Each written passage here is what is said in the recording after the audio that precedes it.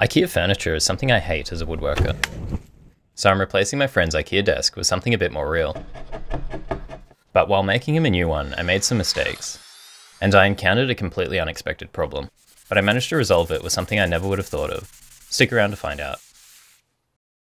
This is my friend's IKEA desk. It's got two major problems. Firstly, it's developed a dip in the center over time.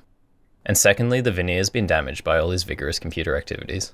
I didn't ask. We picked out this slab of camphor laurel together to replace his desk.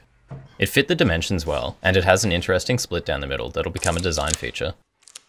I started by debarking the slab. I've never had to peel bark off wood like this before, so it was a bit of a learning experience. The draw knife made quick work of it.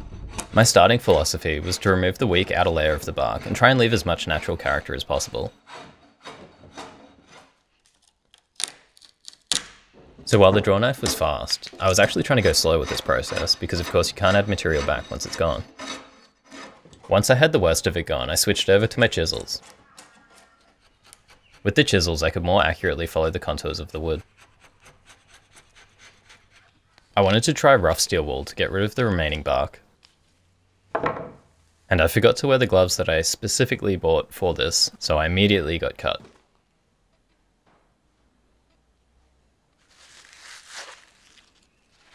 The steel wool did what I hoped for by getting into the delicate parts of the live edge. But unfortunately it wasn't aggressive enough to take out the tooling marks left by the chisels and draw knife. I wasn't totally happy with the live edge at this point, but rather than continuing to remove material and possibly regretting it, I opted to begin working on the split instead, while I decided what I wanted to do about it.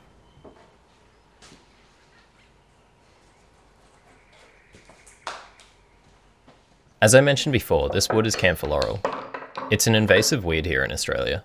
It overtakes the natural vegetation and becomes a pain in the ass to remove. As it's commonly chopped down, this wood is in abundance and it's relatively cheap here. It can look amazing when it's finished, but I don't think I'm going to want to work with it again. It's a pretty toxic wood with a fairly pungent odour, and while I was taking the bark off, I developed a headache, and I'm reasonably sure it was because of this wood.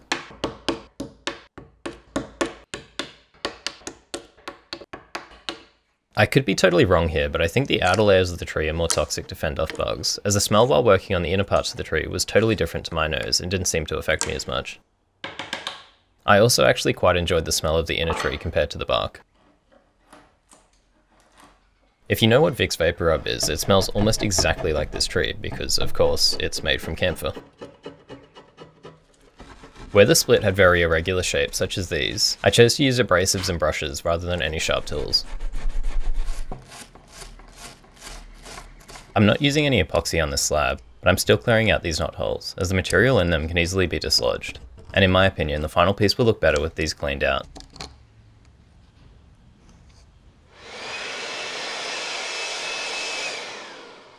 When I was clearing the live edge, I brought some of the sections down to the light sapwood, but the remaining sections of bark left me with a sort of leopard pattern. I decided I didn't like this look, so I sanded the whole thing down so that the edge of the slab was one consistent colour. This meant I lost some of the more delicate natural contours, but I think it was worth it, as I'm not after a rustic look here. Instead it should look more modern, to better fit where it's going to end up.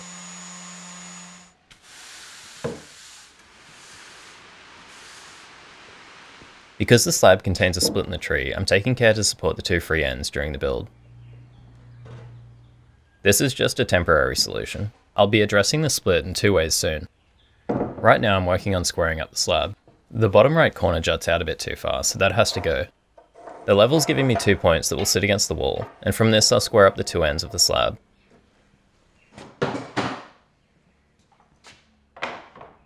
A trick I like is to leave some material at the start of the cut, so that when you go through the end you can hold the remaining material. This gives a clean cut without the unsupported offcut falling early and splitting the wood fibres.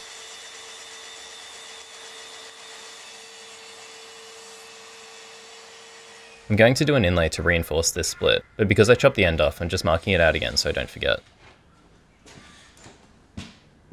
This slab contains the pith of the tree, and that's not just the way Mike Tyson says pith. The wood in the centre of the tree is generally more prone to movement. It was a concern of mine with picking this slab.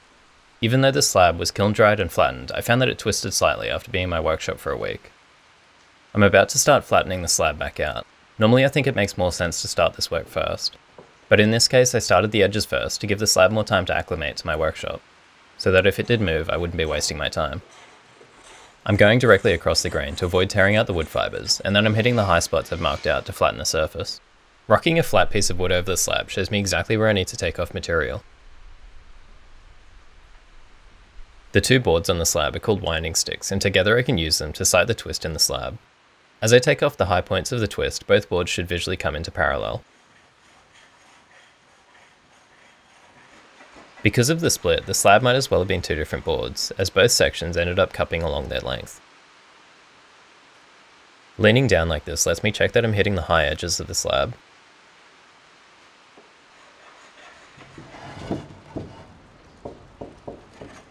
I don't know why I didn't get any blowout planing into the split, but it's good practice to plane from the edge inwards so the blade doesn't rip the unsupported fibres out.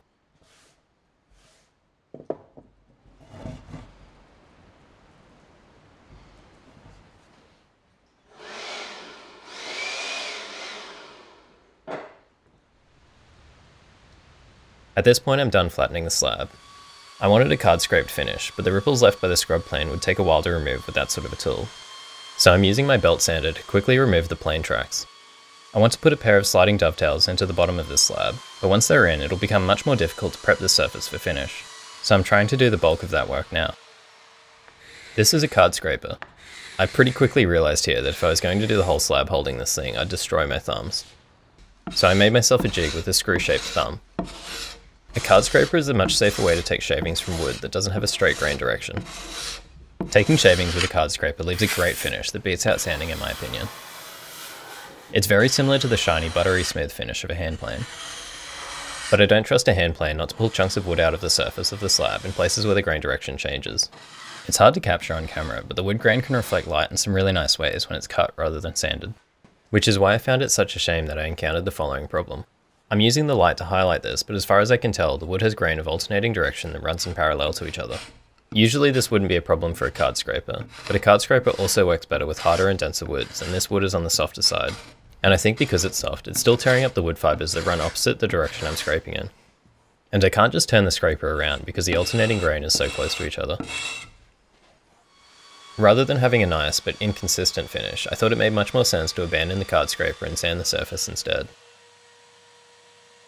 To me this is the boring route that I wanted to avoid, but I guess in this instance boring works best. I did find a way to get a shiny finish in the end, but I'll tell you about that later. This will be the underside of the desk. I'm laying out for sliding dovetails that will help stabilise the slab and prevent it from cupping.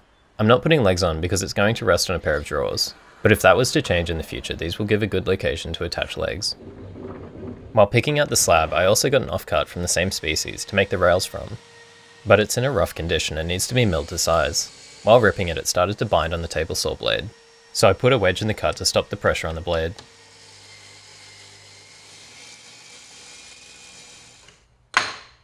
I need to square this whole piece on the jointer, but it's bowed along its length, so I split it into the two rails first so I wouldn't have to take off as much material on the jointer.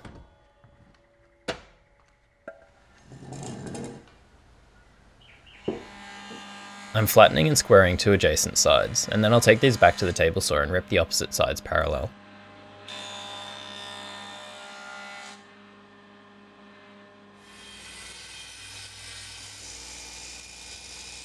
With the rails now cut out, I have a good idea on how large to make the grooves for the dovetails, so that's what I'll do next. I've never seen someone cut sliding dovetails with a track saw, but I figured there's no reason it shouldn't work, so I wanted to try it. Usually if you're going to do this with power tools, you'd use a router and a dovetail bit. I think if I do more of these in the future, that's what I'll end up doing, but for now I'm more experienced and comfortable with a track saw. I set the angle to 12 degrees and made absolutely sure the track was perfectly parallel on both sides to form the walls of the joint. With the walls of the joint cut in, I made a few passes between the previous cuts so that I could easily remove the waste.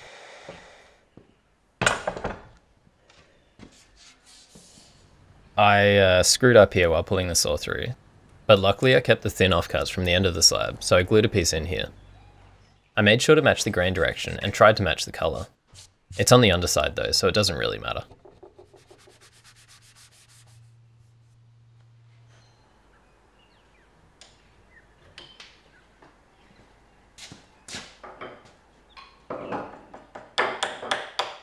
I had multiple friends and family asking if I was going to fill the crack in this slab with epoxy while I was working on it. I get why they ask. They know of it because it's popular, and it seems like the obvious thing to do with a table that has a hole in it. Before buying the slab, I worked out with my friend where his keyboard would rest, and made sure that the crack wouldn't interfere with the use of the desk. Because the crack is not in a critical location, it doesn't need to be filled, and I think leaving it open is much more interesting. I'm also a bit opposed to epoxy. I personally hate working with it. I used it on the timber trim around my tiny house to fill any holes so that water could run off the timber, purely for structural longevity. I hated the way it stuck to any tools I was using while I was trying to remove the excess. Also, the fumes of epoxy are really toxic, and it made my workshop stink for weeks while it was curing. I also just don't like it from the standpoint that timber is a natural and sustainable material, and it feels like a massive cop-out to bond it with plastic. That being said, I still really appreciate some of the more stunning uses of epoxy with wood. I just know I don't want to use it myself if it can be avoided. At the back of these grooves, due to the curve of the saw blade, I had to finish them off by hand. This wasn't too difficult though, as the surrounding angles are easy enough to continue with the flat back of a chisel.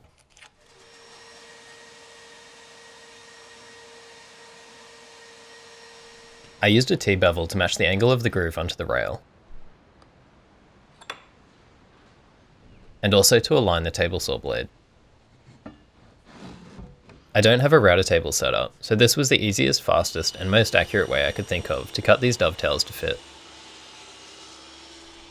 The table saw can't cut these joints out without leaving a small amount of excess. I can snap most of it off, and that leaves the corner needing to be finished.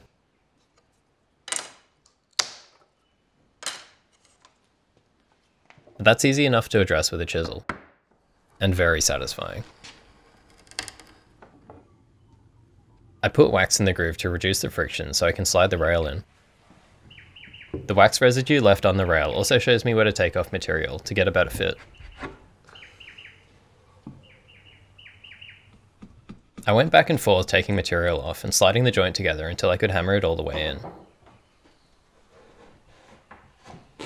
This process took a while and made the tapered version of this joint look like an attractive option to me in the future.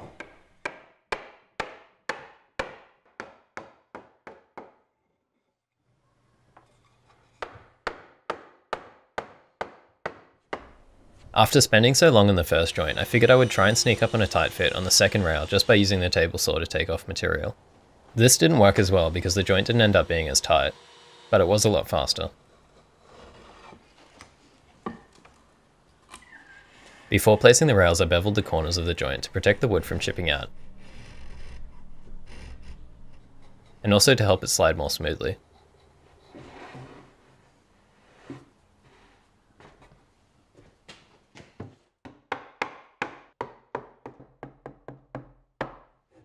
After fitting the rails, I went back to take off the bottom outside corners of each. This is a simple change, but I feel it improved the appearance of these by a lot.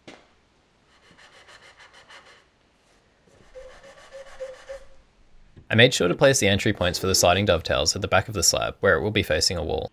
It's possible it won't always be against a wall though, so I'm making a piece to cover the entry point and taking care to get a tight fit where the joint would be seen. I tried to snap this off with a chisel, but it was a bit too thick.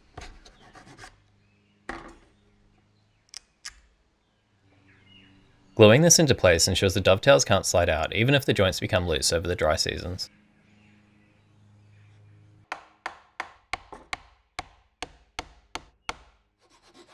I should say, I'm making this desk for my friend because as a graphic designer, he's helped me a lot over the past year. I'd have paid him for helping me, but I also know he's too good of a friend to accept any money from me. Making him this desk is a good compromise to me, as I know I want to make more pieces like this to sell. But I'm also inexperienced. So if I can build up some experience in a low risk way, like this first, and also pay him back, I consider that a win-win.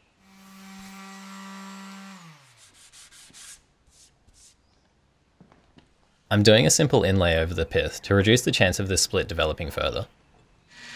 I haven't inlaid into Endgrain before, so I wanted to keep things simple and not do a complex shape like a bow tie. I also watched a video a while back comparing the breaking strengths of various inlay shapes across cracks, and even a simple rectangle like this is surprisingly strong, thanks to the glue bond.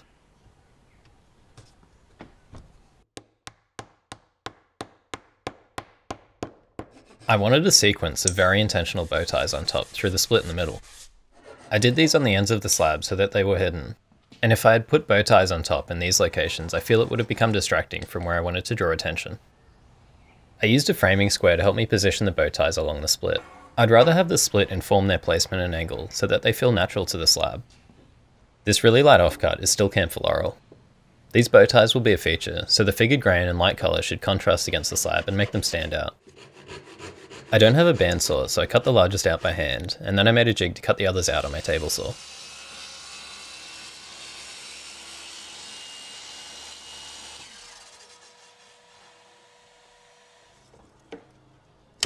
They just require a small amount of cleanup after the table saw before they're ready to go in. I held these down with some CA glue. I usually prefer to hold these down myself, but the surface around the split was still a little uneven. CA glue doesn't hold up to much force though, so it's good for a temporary bond. I'm drilling out a hole to start with, but I really need to get one of those fancy spiral router bits that you can plunge with.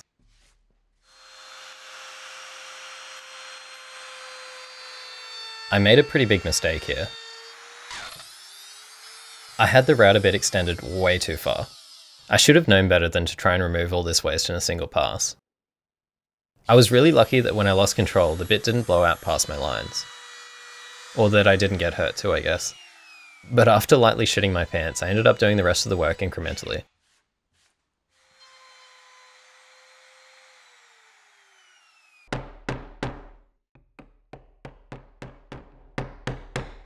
I wanted a tight joint where the bow ties go through the middle of the split. I just chiseled these sections out as close to 90 degrees as I could. And they all ended up being perfect, which honestly surprised me.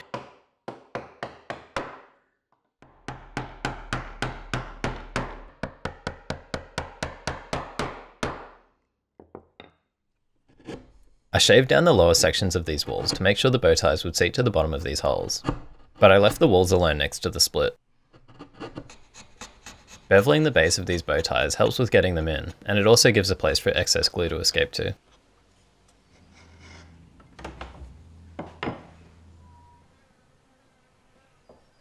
I didn't want a ton of glue squeeze out into the split because it'd be hard to clean up, so I put some sawdust at the edges to stop this and fill any gaps in the joinery.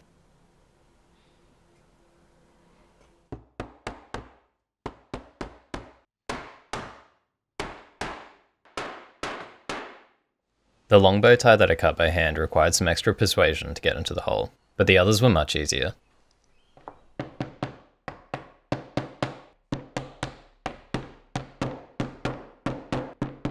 The longest bow tie is fairly straight grained, which is what you'd want in a bow tie for strength.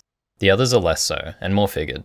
The way I see it, the large one's doing the heavy lifting so the others can look pretty. I cut up a popsicle stick to force glue down any of the tiny holes around the bow ties. And then I did the same with sawdust. I hand planed these most of the way down, but because the wood grain is figured, I left a small amount proud so I wouldn't tear out the bow ties below the surface of the slab. I got them flush with a belt sander and 40 grit, making sure to sand in the direction of the slab once they were flat.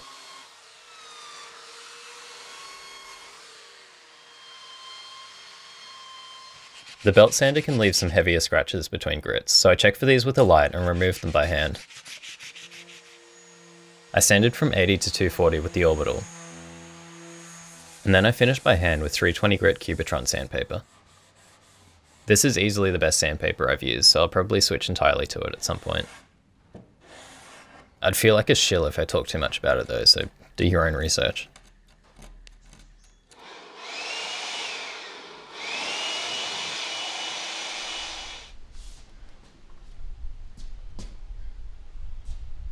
The desk is ready for oil at this point, but first I'm going to put my brand on the underside and date it. Spraying some water on the surface makes sure the burn doesn't spread too far.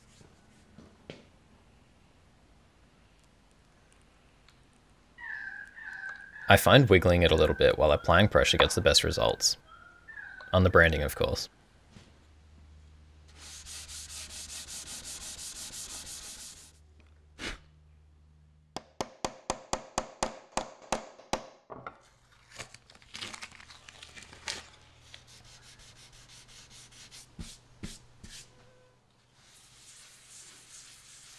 While I was working on this desk, I was reading George Nakashima's book, and in it, he talked about refinishing furniture with fine steel wool and oil. This seemed simple, but it was a bit of a revelation to me. I've been applying oil with rags for a while and never would have considered applying it with steel wool. The wool polishes the timber, and I find oil applies best when you rub it in anywhere. So killing two birds with one stone and doing both at the same time leaves a better surface with a similar amount of time and effort to my previous process. Before you go and do this though, test the wool on a scrap piece, because I think in some cases it could ruin the wood by reacting with the tannins and pulling out dark spots.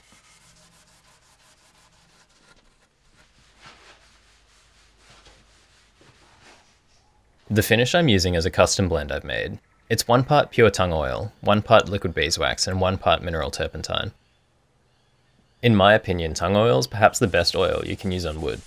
On its own though, it's thick and slow drying, so the terps in the mix helps to thin it out, and the beeswax adds a slight amount of moisture protection and a little more sheen.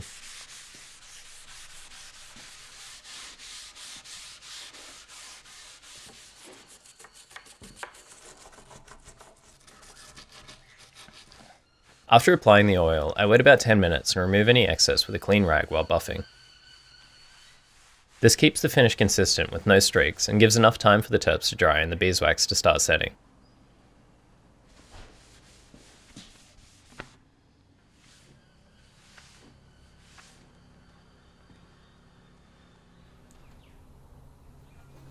With the desk finished, it was finally time to deliver it to my friend.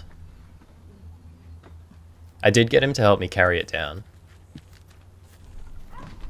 and then revealed it to him. Yeah, it's real good. I wasn't sure I was meant to say something for the camera. No, it looks fucking sick.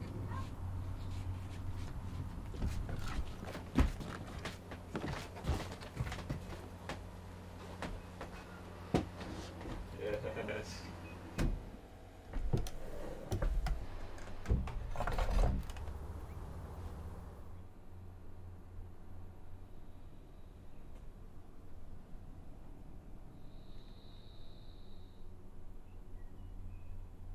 The sun wasn't cooperating for these final shots, but I had a little helper.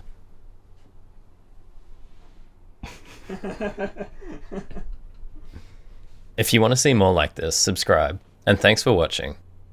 Oh yeah, and you know that shot at the start of the video? Yeah, that was totally fake. Well. Yeah, we did it.